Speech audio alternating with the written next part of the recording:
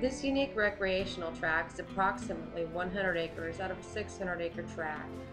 It has 30 additional acres adjoining available. Located just south of Wheeler, Texas from Interstate 10 in Gonzales County, the ranch sits off of White Country Road that is very well maintained.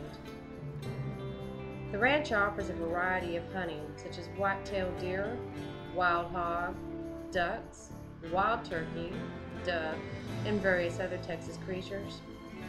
4-acre pond is the highlight of this ranch that is teeming with catfish and largemouth bass of all sizes. The Texas ducks fly in and out of the pond daily, making life much like at the Duck Haven Airport. Duck hunting on this ranch, we've been told, is exceptional.